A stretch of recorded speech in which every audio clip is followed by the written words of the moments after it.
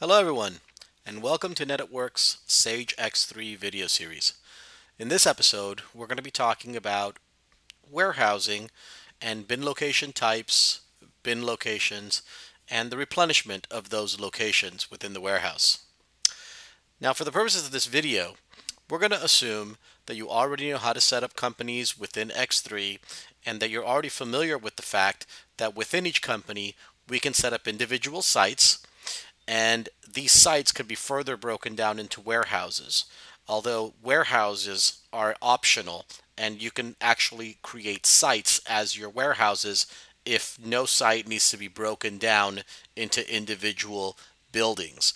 Uh, this is more commonly done when there is a campus that is a site and there's individual buildings that you want to set up as separate warehouses. We'll have a subsequent video on how to set that up, but for today's purposes, we're going to kind of start off with location types, locations, how to do replenishment for those locations, and then how to do a location transfer. I'm currently using this process flow as my menu, but of course all of these functions can be found in the system's main menu setting. Now, similar to the way that every product belongs to a product category, bin locations belong to bin location types. So let's take a look at a few of those. If I click on my bin location types, I will see, and let's just go ahead and set up the demo warehouse here. The site that we're working in today is NA012, and we can see here that we have all kinds of different bin location types. We have break locations, bulk storage, quality control, things that are on loan for customers, picking locations, receiving docks, storage, subcontract type locations. We even have some silos or tanks where we have liquid containers or powdered inventory, and a shop floor locations for our production facility. You can create as many of these location types as you like, and there is a drop-down box for where we can actually define all of our bin location types, and these will carry certain parameters that will impact every location within them. So for our purposes right now, we're going to be focusing on our picking locations, and we can see that these pick locations are set up to do replenishment. We can do some capacity management for these locations, where we can set up some maximum weights and dimensions. We can set up what types of units of measure do we track in these locations, what alternate types can we also stock in, what is the format of the actual bin locations within there, and some other statistics that we can track regarding these bin locations. Now, if we wanted to do an inquiry of all of the locations that belong to this type within this site, I can click on my inquiry screen and I can see a listing of all of those locations. In this case, I have A101, A1102, etc. And I can see whether or not those bin locations are empty or occupied. And I can see, in fact, if they are occupied, what inventory item is there, including what quantities, and is there anything allocated, last time I received inventory in there, etc. Now, let's make that smaller. And if I wanted to, let's say that I was creating a brand new flow rack, another new pick locations within this warehouse, I can simply come over here to create locations, and then I would give it a range. So let's say that I wanted to create from B1 101 to B1 109, and I can then tell the system that I want to save that, and the system will create those 9 locations. I say OK, and it's letting me know that those 9 locations have been created.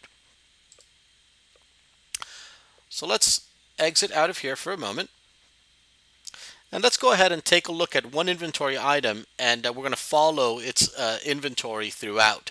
So if I go to my detailed stock screen and I look at that warehouse that I'm assigned to, and I'm going to look up a specific product that I want to store in that pick location. I can do a search, and the system will show me that I have that inventory item in 3 locations. This location and these 2 other picking locations. I have 820 in storage, I have 101 pick location, and 40 in a different pick location. Okay, and now we're going to see how we can actually create a new pick location and replenish inventory in that new empty location. So let's go ahead to that one of those locations that we've created, and I'm going to go to my stock site NA012. And I'm going to look at locations beginning with B1. So they are all the big locations that I just previously set up. So let's go ahead and put that item, say we're going to store that item in location B1102. So I'm going to scroll down here, and here I can see that in my contents, I don't have anything currently in that bin location.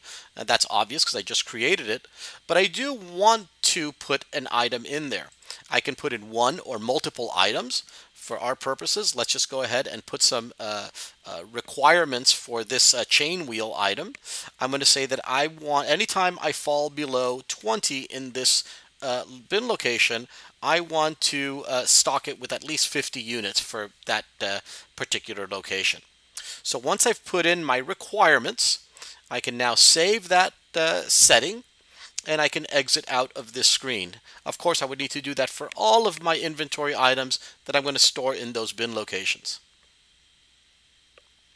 So now, what we're going to do is we're going to run our pick location replenishment. When I set this up, I'm going to tell it what site I want to replenish for, and I can further, if I set up warehousing, I could set up warehouses within that site. I could set up a range of locations types. So if I want to just do pick locations, for example, I can say, hey, I only want to replenish my pick locations, and I can even subset that to individual locations. Let's go ahead and do my B1101 through B1109. Okay, and I can even specify any products or work centers that I want to replenish for. When I say OK, the system will go through and find any items that meet my criteria.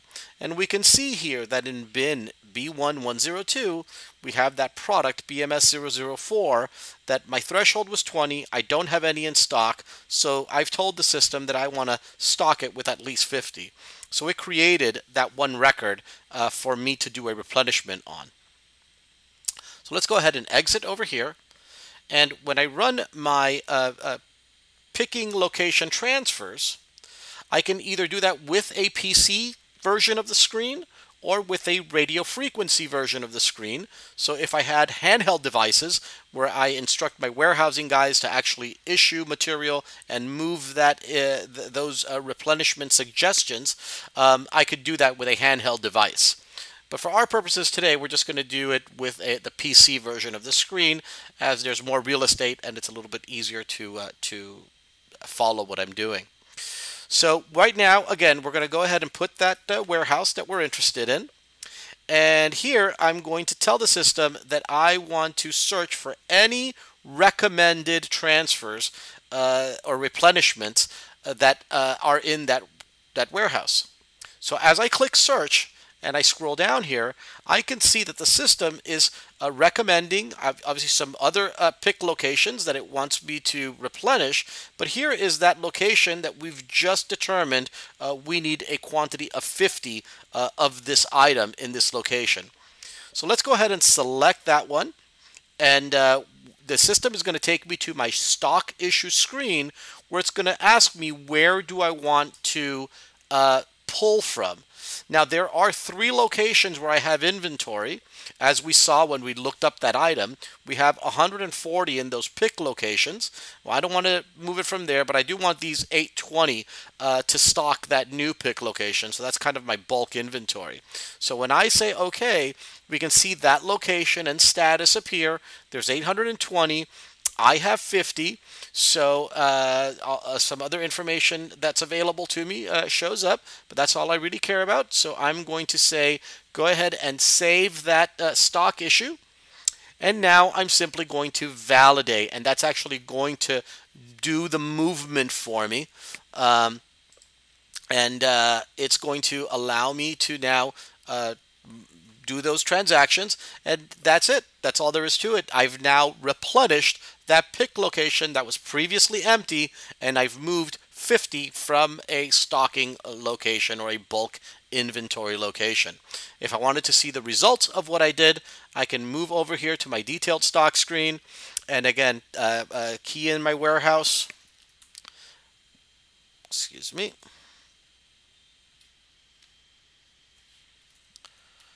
Key in my warehouse and key in my product.